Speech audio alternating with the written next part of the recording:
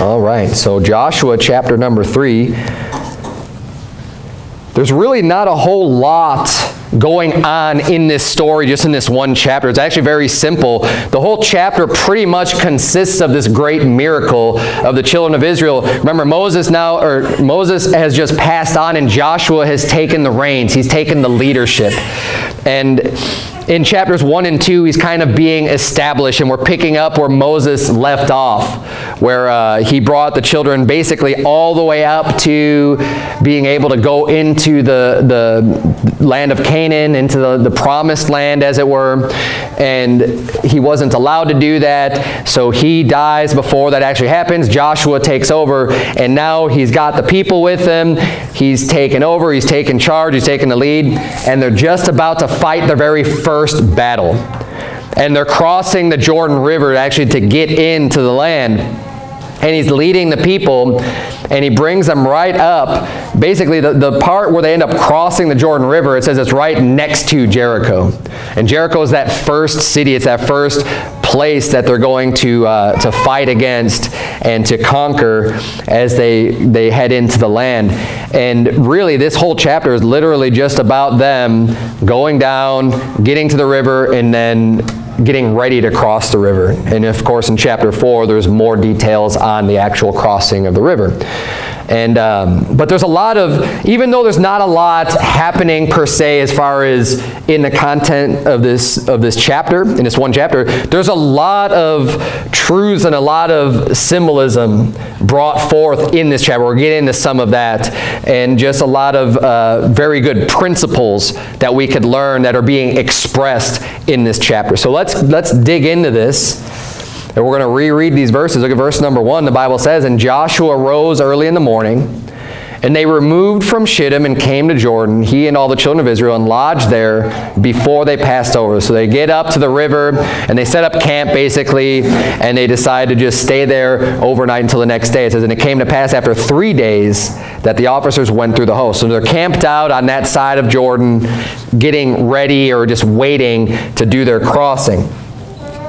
And the officers are sent throughout the whole host, just all the people are congregated there. It says in verse 3, "And they commanded the people, saying, When you see the ark of the covenant of the Lord your God, and the priests, the Levites, bearing it, then ye shall remove from your place and go after it."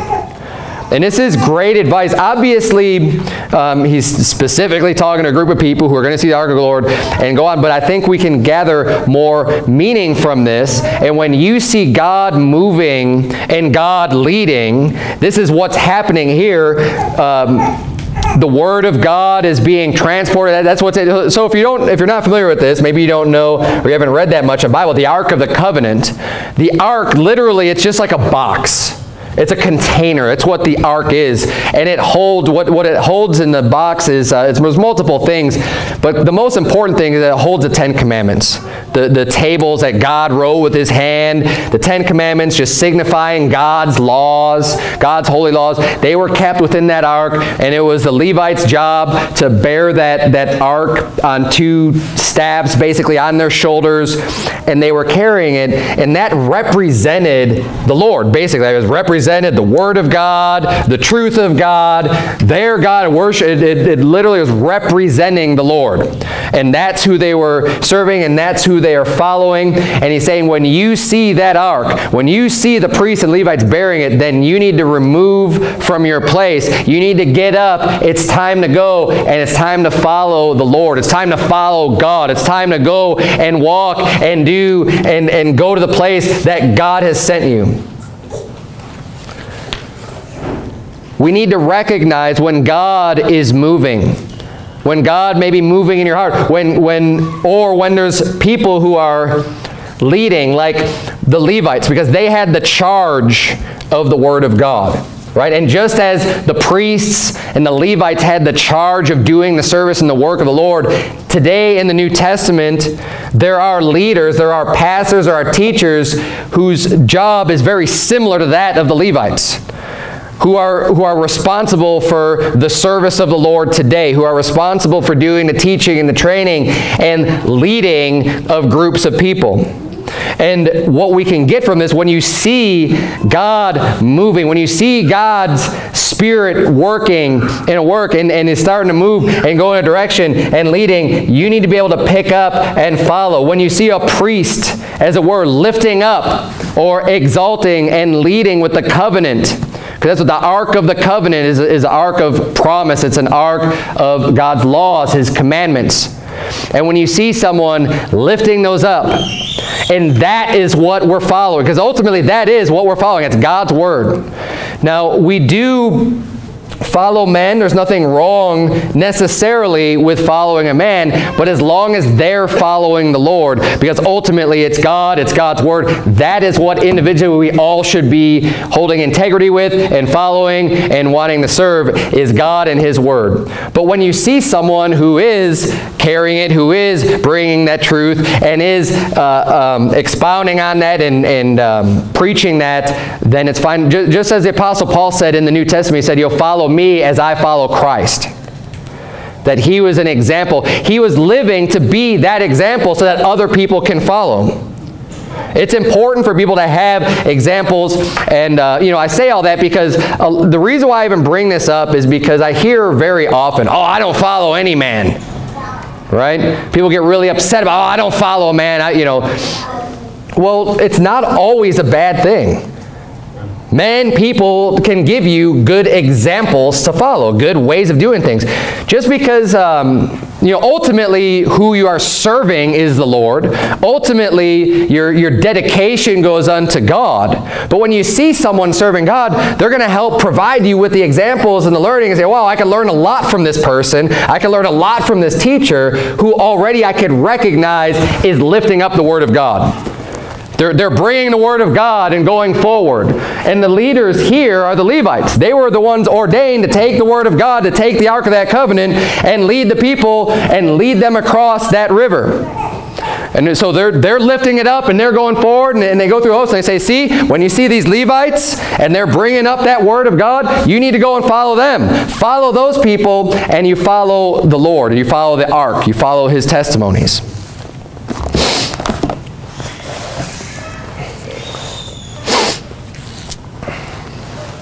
Now, it could be uncomfortable to get up and go. Because notice what he said here. He says, "Then you shall remove from your place and go after it." Go after the covenant. Go after God's teaching. Go seek it out. Go follow that. Follow God's commands. Follow God's Word.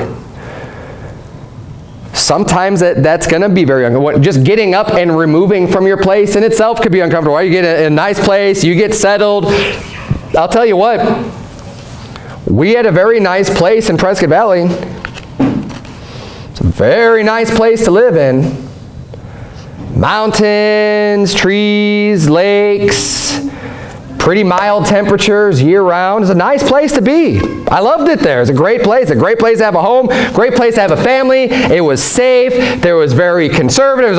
All these things. It was just kind of really nice, small town, relatively friendly people. Right? My wife might disagree with me on that just because she deals with all the comments of having a big family. But overall, it was a pretty nice place to live. But when God is calling, and when I see that there's this need, and God has set forward something in my life, then sometimes you just need to get up and go and follow that. And then look, I'm not, and again, this is a little bit more abstract, right? It's a principle. It may be a little bit different in your own particular situation.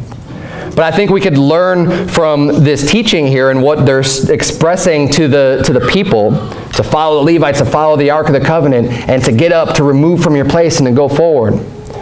And apply that to your own life. Because it isn't always going to be easy to get up and go and to serve the Lord and to follow all of God's commandments. But we need to be ready to do that. We're commanded to go.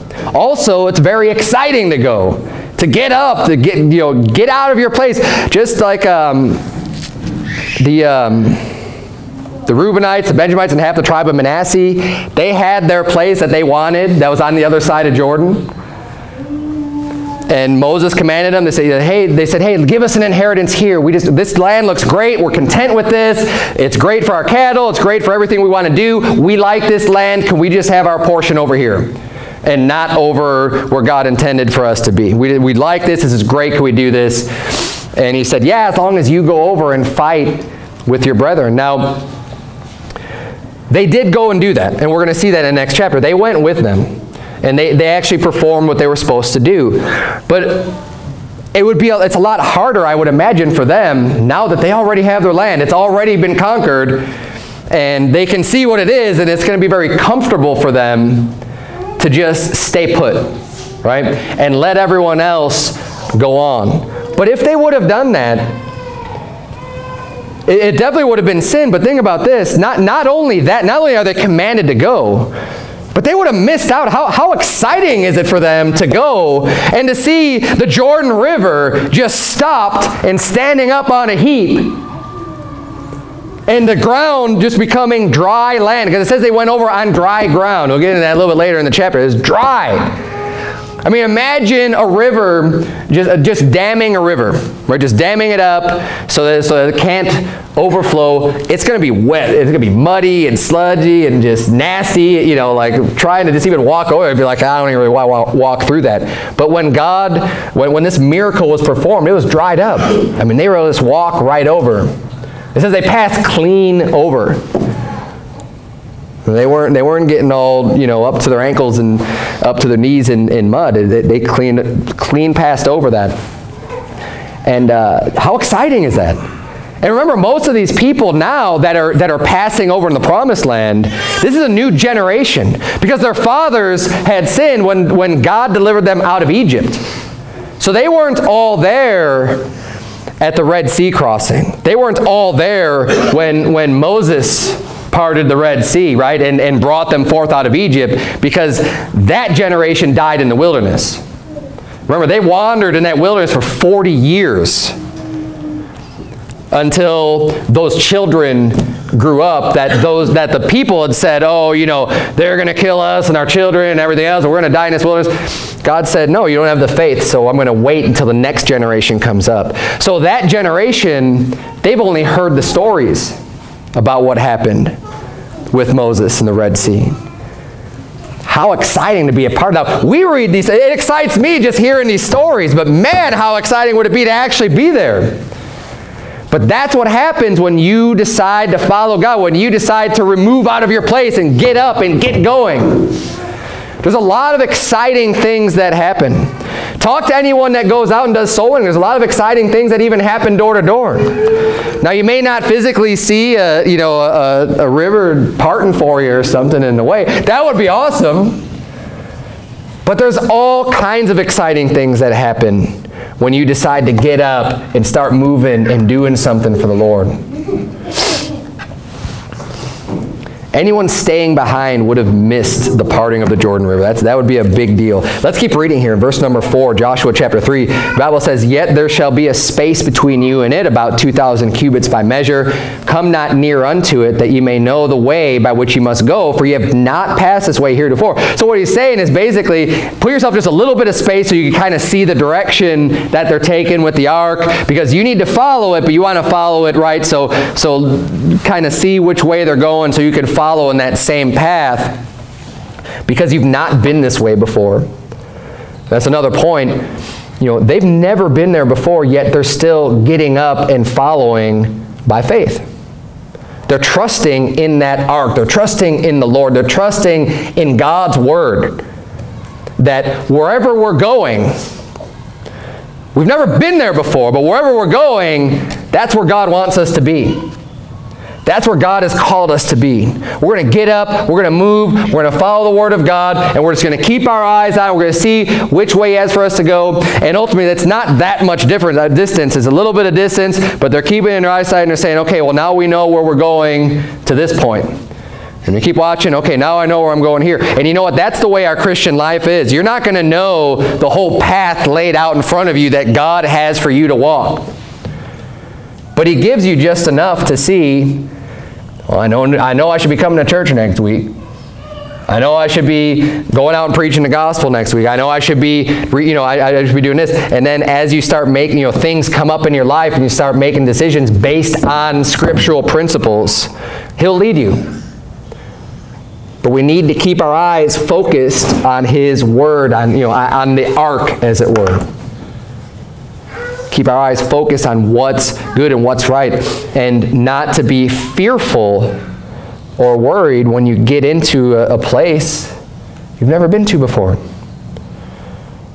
And again, I don't like using myself as an example very much, but we came to a place that we've never really been to before. And it's great. And I'll tell you what, it's exciting. It's fun. Yeah, there's a little bit of uneasiness maybe. You can ask my wife. I'm sure she's probably had a much more difficult time where she has to deal with other things that I have to deal with. But it's fun. It's exciting. Just deciding, hey, this is where God wants us to be, knowing that and being confident and saying, I didn't know a year ago. I didn't know 6 months ago the path that I was going to be on at all. But when the opportunity arose, when doors started opening up and other doors were closing, and I could see, okay, this is kind of where it looks like God leading me, I'm just going to go. I'm going to pick up, and it may be a little uncomfortable, but we're going to go, and we're going to do it. And we're here in the promised land. Right? Come on, let's do some more amens, right? We're in the promised land. Right? The ground is fertile. There's going to be a lot of souls saved. The harvest is white, right? The fields are white in the harvest. We get some great work done in this area. But let's continue on here. So it says you've never been this way before, so just keep an eye on the covenant, and that's going to guide you and direct you where you're going to be. Verse number 5, and Joshua said unto the people, sanctify yourselves, for tomorrow the Lord will do wonders among you. So as they go through, they give them their instructions. Then Joshua tells the people, he says, okay, you need to sanctify yourself. He's saying you need to be set apart. Basically, you need to kind of clean yourself up and get yourself holy. Why? Because God's going to be here tomorrow. He's going to do some great wonders among you. Now think about that. Turn, if you would, keep your place here in Joshua 3. Turn, if you would, to 2 Timothy chapter 2. The Lord is going to be in their presence. I mean, think about when if you invite guests over to your house. Most people would probably want to clean up, right? Make your house look a little bit more presentable and have it real nice for your guests to come in. What are you doing when you're sanctifying your house? You're kind of cleaning things up. You're getting everything nice and in order and ready. Why? Because you're going to have a guest coming. Now imagine if that guest is like Jesus Christ. You could be way more concerned probably about, oh man, how is it, how does everything look here? Is everything in order? Why? Because it's a very important guest. That's a great person. You want to show respect. You want to honor the Lord. You want to honor God. So you're going to do your best to make sure everything's sanctified and in order. And that's what he's saying to the children of Israel. He's saying, sanctify yourselves. Tomorrow the Lord is going to do wonders among you. He's going to be doing these miracles right here, right in your presence. So you need to make sure you're sanctified. Wouldn't it be great for God to do wonders among us? Well, if we want God to do wonders among us, wouldn't it make sense that we ought to be sanctifying ourselves as well? 2 Timothy chapter 2, look at verse number 19. The Bible says, nevertheless, the foundation of God standeth sure. Having this seal, the Lord knoweth them that are his, and let everyone that nameth the name of Christ depart from iniquity. He said, everyone. Do you name the name of Christ? Well, if you're a born-again believer, you should be naming the name of Christ, right? That's where your faith is. Now, we don't believe in a works-based salvation. We don't believe that you need to do any form or sort of good works in order to be saved. It's a free gift. Jesus Christ bought and paid for your salvation when he died on the cross and rose again from the dead. However, we are commanded and instructed that as believers, as children of God, we ought to be following God's commandments. We ought to be getting right with Him. We ought to be sanctifying ourselves and depart from iniquity. What's iniquity? Sin. It's breaking God's commandments. That's what iniquity is. We need to depart from that. We need to clean up ourselves and clean up our lives. Why? Because we're naming the name of Christ. And let's keep reading here, verse number 20. But in a great house there are not only vessels of gold and of silver, but also of wood and of earth, and some to honor and some to dishonor. And what he's saying here is that, you know, when you have a large house, not everybody is going to be that respectable. There's going to be some vessels unto honor, some vessels that are really good, and some that are just not that good. And I would imagine in a great house, if you had a great household, let's say you had many children, right? You have a big family in a great house. Well, I'm sure you have lots of people who you'd be proud of. You'd be glad to introduce other people as a member of your family. But there's always going to be some that's just kind of be like, yeah, I'm related to that. You'll be grudgingly acknowledging that they're your brother, or sister, or cousin, or whatever, right? And that's what the Bible says. It's a great house. Where you have a large house, a lot of people. And even though that we know that the salvation, the Bible says that there's few that be saved ultimately, but in the grand scheme of things and all throughout history and all the people have been saved, there's a lot of people that have been saved. It is a great house. There's a lot of people in general. It's not the majority of people, but there's still it's still a great house. There's still a lot of people that are saved overall. And he's saying, you know what, there's some vessels of gold and of silver that are really good, and then there's others that are not so good, that are to dishonor. Verse number 21, it says, if a man therefore purge himself from these, he shall be a vessel unto honor. So we purge ourselves from the iniquities. We sanctify ourselves from the sin that does so easily beset us. We get rid of that stuff. We clean up our lives. It says, then we'll be a vessel unto honor. We'll be respected unto God. We'll be respectable. And it says, sanctified and meet or ready for the master's use and prepared unto every good work. Sanctify ourselves. We'll get ready for God to use you. That's one of the reasons why we come to church. We hear the instruction from God's Word. And if the preacher's doing his job, he's going to be instructing out of God's laws, out of every portion of God's Word to help give you the instruction that you need in order to get the iniquity out of your life, in order to be a vessel that is meet for the master's use, to be a servant of God, so that God can come among us and do great things. And we can see these miracles because we're getting ourselves ready. We're becoming vessels that are ready to say, God, we're here and we want you to use us. Do some great things. Do some great wonders. Do some miraculous things in our lives. We're here for you, God, and we're ready. We treat your word seriously. God, come and be with us. Amen. Amen. And that's what they did in Joshua chapter 3. And he did. He did some really great things. They were sold out. They were ready. And I believe this firmly from the top of my head to the bottom of my feet.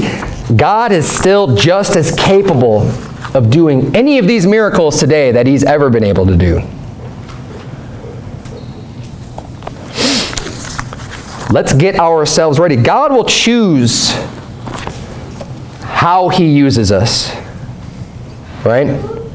We don't come off with this mindset of trying to use God as like our genie in a bottle to just give us special power to do all this stuff. It's not about us. See, God chooses when and where and how he wants to perform his miracles for his benefit, for his glory, for his honor. But we don't want to limit God either. So it's not like we're going to be telling God what to do and trying to, I'm going to get so holy so that I can do all these miracles and that I can, No. You've got it wrong. It's backwards. It's you're cleaning yourself up so that however God chooses to use you as his servant, he can do it. So you're meet, you're ready for the master's use. And maybe he will use you in some miraculous way. And amen. And the more glory that comes to God as a result of that, then praise the Lord. And maybe he won't, but if you're not ready and if you're not meet and ready for the master's use, you'll never know what he's got in store for you. It could be something as awesome as parting a sea. I don't know. He did it before, he could do it again. But you'll never know unless you're ready. Let's go back to Joshua chapter 3.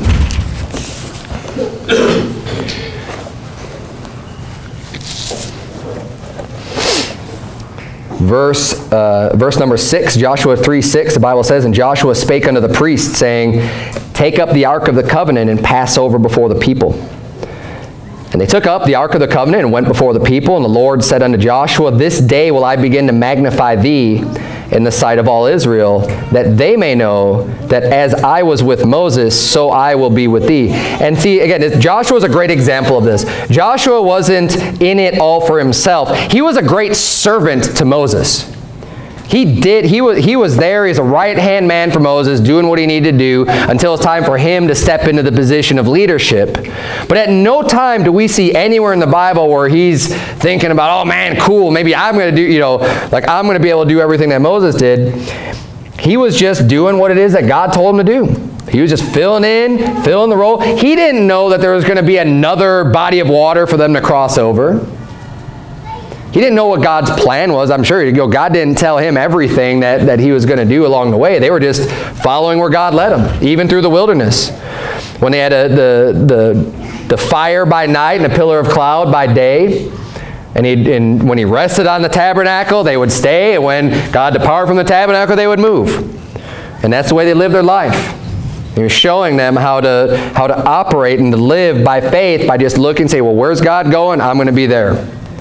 Where does God want me to be? With him? Okay, I'm going there. So Joshua got used to that.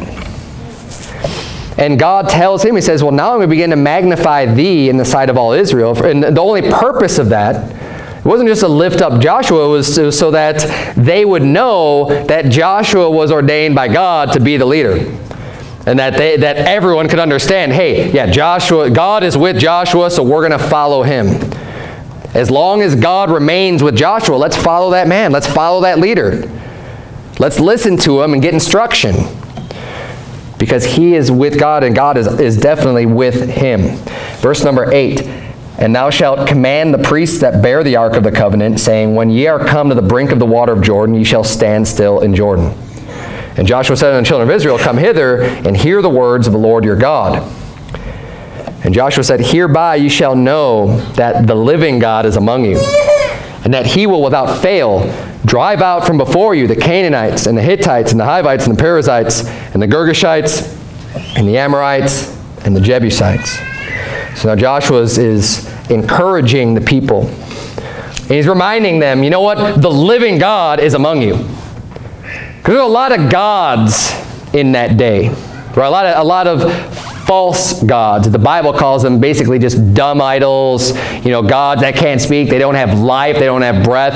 You don't have to turn there, but in Habakkuk 2, there's some good scriptures here. I'll just read it for you. Verse number 18, the Bible says, "What profiteth the graven image that the maker thereof hath graven it? The molten image and a teacher of lies, that the maker of his work trusteth therein to make dumb idols. Woe unto him that saith to the wood, Awake, to the dumb stone, Arise, and it shall teach. Behold, it is laid over with gold and silver, and there is no breath at all in the midst of it." So he's talking about how stupid it is for people to make objects, literal objects, with wood, and they carve it and engrave it and put gold and silver over it, and then they talk to it and worship it like it's some being. It's like there's no breath in there. It's a dumb idol. It's not going to speak to you. It's not going to do anything for you because it's just some dumb object. That's not a God. Yet people do that today with objects. People have idolatry today and still have their special good luck charms and their chants and everything else that they think is going to help them, and it's dumb. It's not going to do you any good. But we do have a living God, a God that's actually alive, that has breath, that has life, that we can go to, that can do miraculous things, that is all-powerful, and his name is the Lord. It says, but the Lord is in his holy temple. Let all the earth keep silence before him. Back to Joshua. I know I didn't have you turn it back, but I just wanted to bring it out. And also in that verse number 10 in Joshua 3, not only is he the living God, it says, and he will without fail drive out from before you. If there's one characteristic of God that I really love, there's a lot of characteristics of God I really love, but the fact that it's without fail. When God says anything, we know it's true, we know it's right, and when he makes a promise, he cannot go back on his word. That's why we know that we're saved. That's why I know I have eternal life. Because the Bible says, in hope of eternal life, which God that cannot lie promised before the world began. It is without fail. It is for sure. It is more sure than anything that you know in this world, is that when God says something, it will pass. It has been demonstrated time and time again. We have this book, we have the Holy Bible recording everything for us. When God says something, it will come to pass, and we even have future prophecies that are still going to come to pass. And guess what? It's going to happen the way that the Bible says. Jesus Christ is going to come back. There's going to be an antichrist that comes to power. There's going to be great persecution unto the saints. There's going to be a time of wrath. There's going to be a time when Jesus Christ sets up his kingdom. It's all going to happen exactly the way the Bible says, because God's word never fails. Ever. And what a great comfort this is. There's so many comforting passages in the Bible. Like that God's not going to allow us to go through things that we can't handle. For example, God will not allow us to suffer more than we're capable of handling. And that any temptation we have, the Bible says that he'll give us a way out, that there's a way to escape. There's always a way for us to get through. No matter how hard things are, no matter how the trials or troubles or persecution, whatever is going on in your life, there's always a way through, and God will never give you more than you can handle, ever. And if we trust God to be true to his word, that's a great encouragement. That even when things are at their worst, we know that we can get through them. We know that there's always an option. And you know, that's a very important point to remember. Because unfortunately, there are people that I believe do believe in Christ that end up taking their own life. Because they don't feel like they see the way out. Now, we're not Catholic, and we don't believe here that if someone takes their own life, they automatically go to hell. If that person put their faith on the Lord Jesus Christ at any point in their life, they're saved. Jesus Christ paid for all of their sins, past, present, and future. They go to heaven no matter what. They're saved. It's a free, if they've received that free gift, they are saved.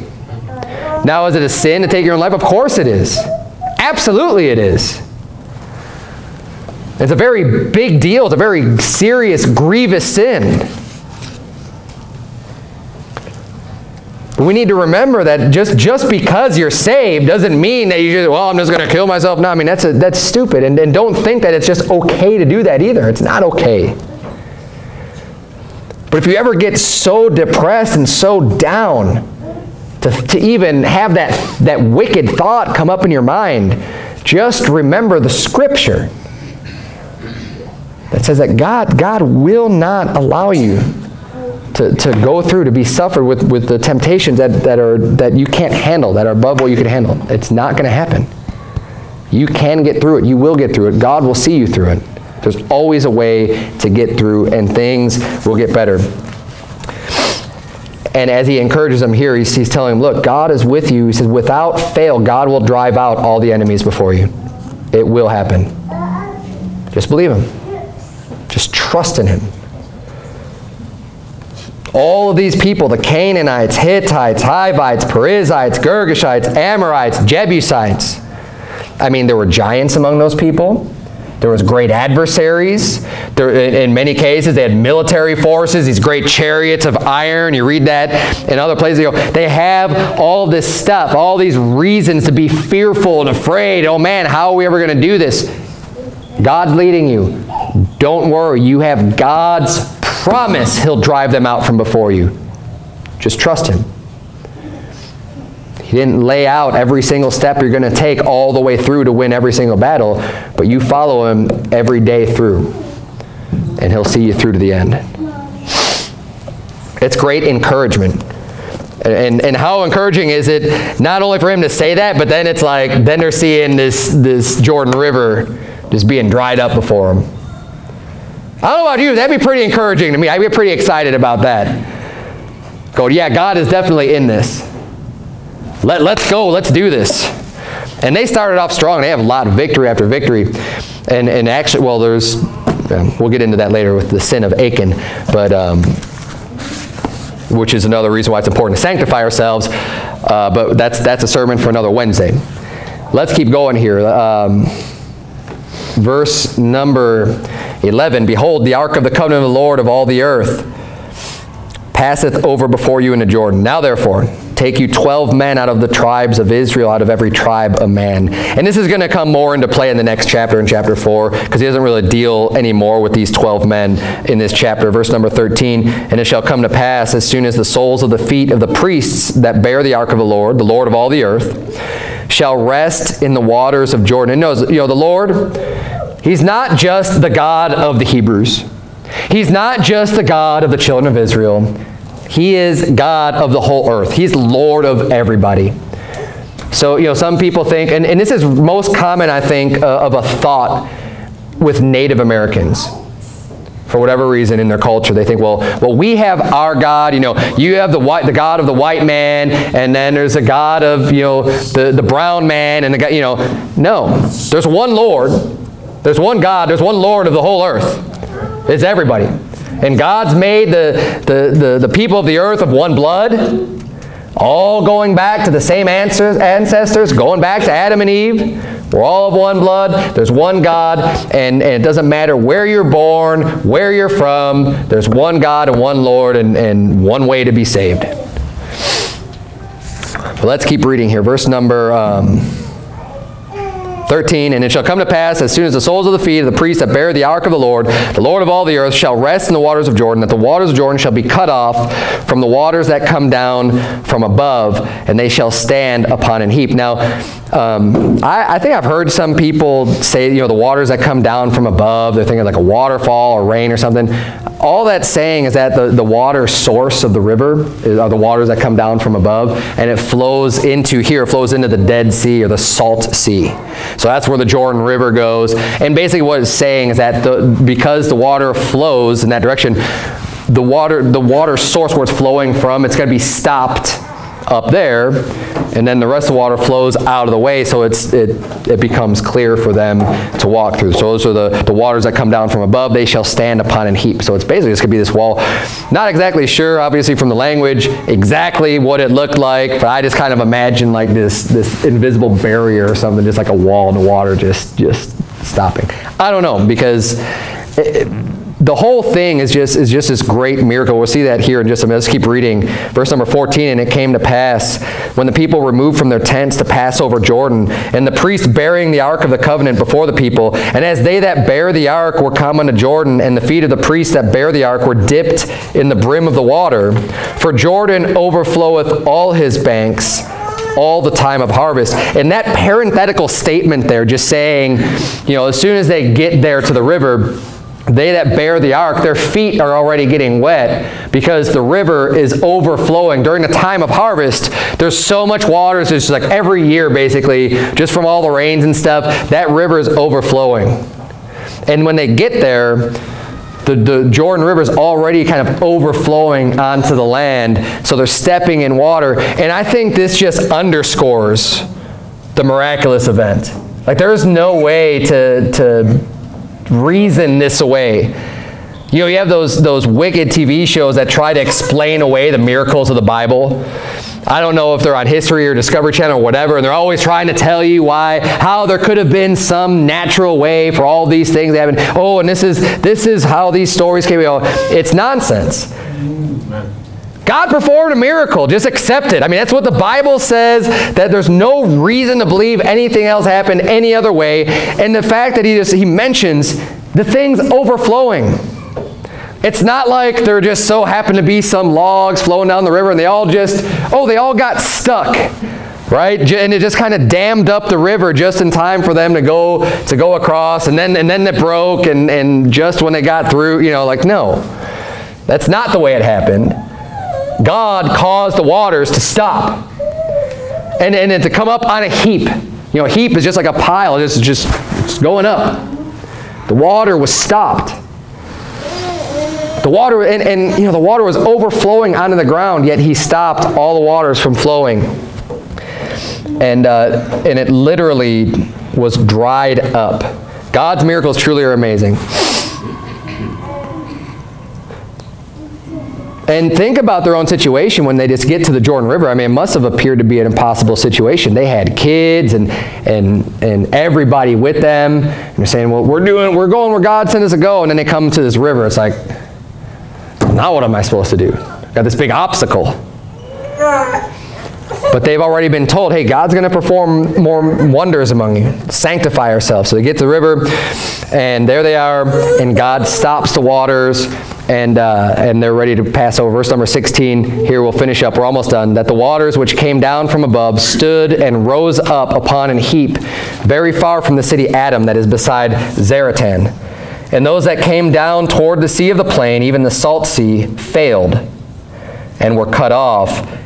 Then the people passed over right against Jericho. So God brings them right up to the city.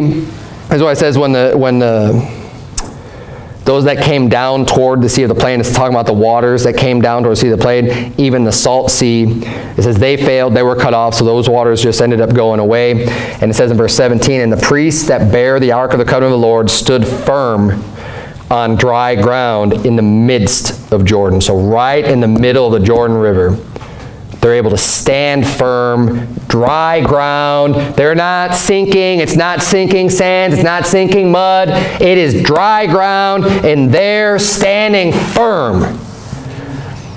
Why? Because they are following the Lord as close as they possibly can. They're exalting God's word. They're right there. There is no more solid ground. It says, and all the Israelites passed over on dry ground until all the people were passed clean over Jordan.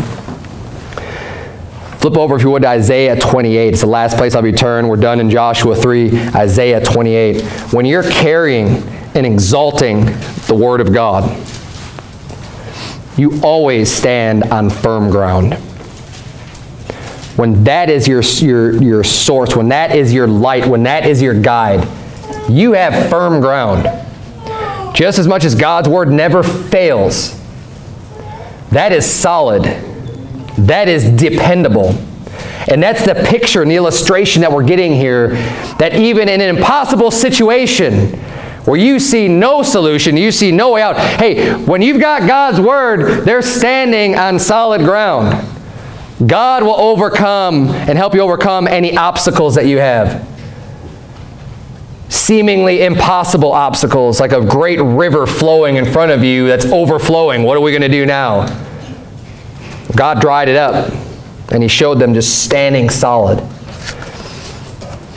We have a solid foundation in Christ. The reason why we're turning to Isaiah 28 is that this is a very, very popular verse that is quoted multiple times in the New Testament about Jesus Christ being our foundation. But I thought it would be good to view it from Isaiah 28, where it's quoted from, especially in context, because it's a really cool passage about the foundation. Look at verse number 15 is where we're going to start reading, and we're closing on this. Isaiah 28, verse number 15. Because ye have said, we have made a covenant with death, and with hell are we at agreement.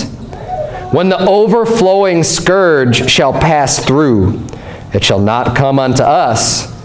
For we have made lies our refuge, and under falsehood have we hid ourselves. So he's talking about a very wicked people here.